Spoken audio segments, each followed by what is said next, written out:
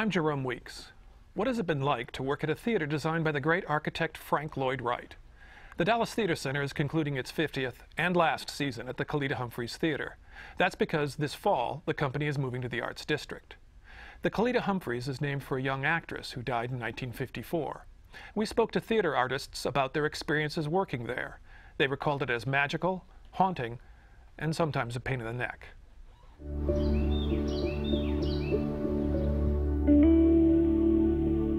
I really like this theater. I like this space. It's very, very intimate. I don't think there's a bad seat in the house. I learned more in my first 3 years here than I learned in any 3 years of my life.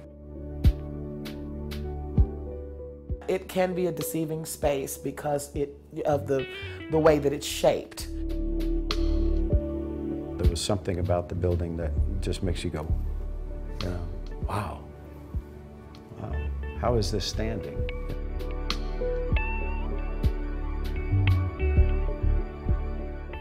I was first here for the groundbreaking.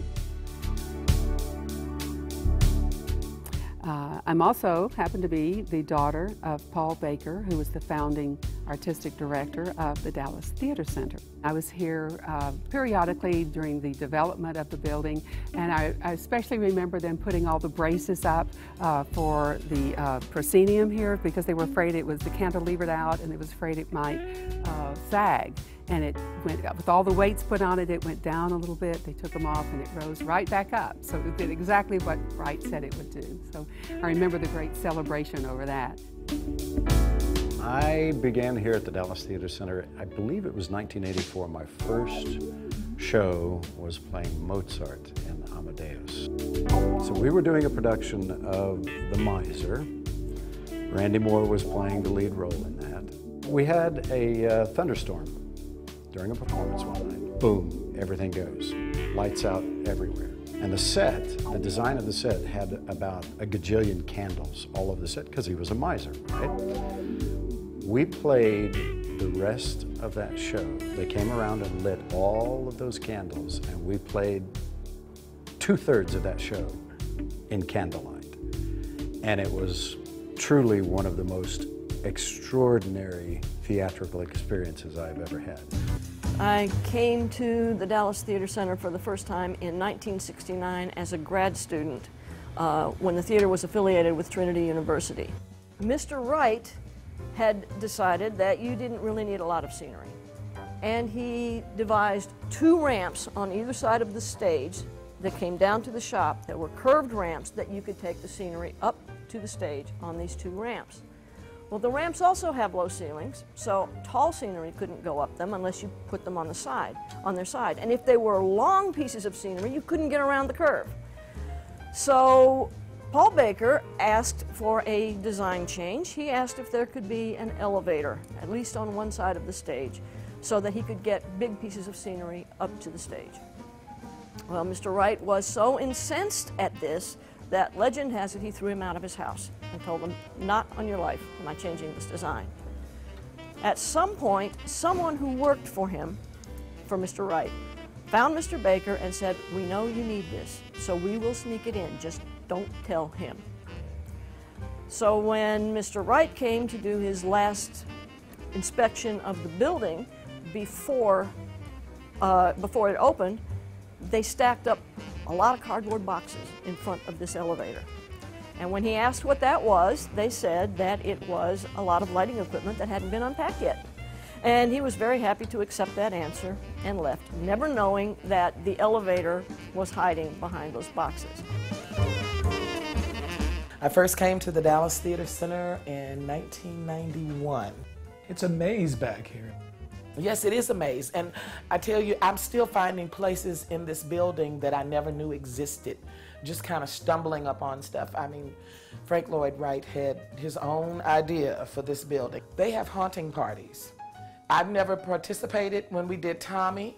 I know that some of the cast members and the crew stayed around, and they'll wait until like midnight, 1 o'clock, and everybody, you know, they play cards and they have cocktails and stuff, and then if they cut the lights out and everybody has to be quiet and you wait for Miss Kalita. I won't participate in that. Miss Kalita, I love you, girl. Just bless us where you are. Just don't make yourself known to me. The first show that I did on this stage would be in 1989. It's a production of Once in a Lifetime. That was my first big show. My favorite places in the building is up on the roof. It's where I go about 15 minutes prior to curtain. I go up there and I do some final vocal warm-ups and physical warm-ups. So you're saying if someone comes in here 15 minutes early, they're likely to hear you vocalizing up there? Yeah, and we try to keep the swearing down to a minimum, but yeah. Actually, it's funny, I have been up there prior to shows and been vocalizing, doing warm-ups, and audience members looking up like, I hear something, what is that? But I try not to be cruel about it. As you walk through this building, particularly in some of the backstage areas, you can feel history. You can feel, I don't know, like the spirits of all the other, not just the actors, but the characters that have been in this space. It just seems rich. I don't know if it's haunted. People have told me that oftentimes, you know, it's haunted. That I've never had anything like that. Even though sometimes inside you want to believe those. But I've done quite a few shows here in 20 years, and I will miss it.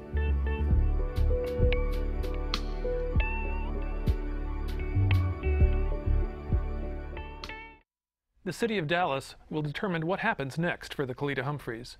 You can listen to more memories about the theater online at artandseek.org. Thanks to KERA videographer Ivy Suber, who shot this piece, and also the Dallas Public Library and the Dallas Theater Center for photos and assistance. Chris? Thanks, Jerome. To access our free podcast, you can go to the Think page of KERA's website, kera.org/think. And we'd like to know your thoughts on the show as well. You can email us at think@kera.org. My name is Chris Boyd. Thanks for being with us and have a great week. To learn more, go to kera.org/think. Think is made possible in part by Perot Systems, a technology services company trusted by more than 500 clients worldwide. Perot Systems delivers technology infrastructure services, consulting, application solutions, and business process solutions that enable growth. By Southwest Securities, a nationally recognized regional brokerage firm that's been meeting the needs of Southwest investors for more than 30 years. Southwest Securities is a member of the New York Stock Exchange and SIPC. By the Executive Education Center at the University of Texas at Dallas, providing degree and non-degree programs to help corporate professionals and executives stay ahead. On the web at som.utdallas.edu/executive. And by the valued support of KERA members. Thank you.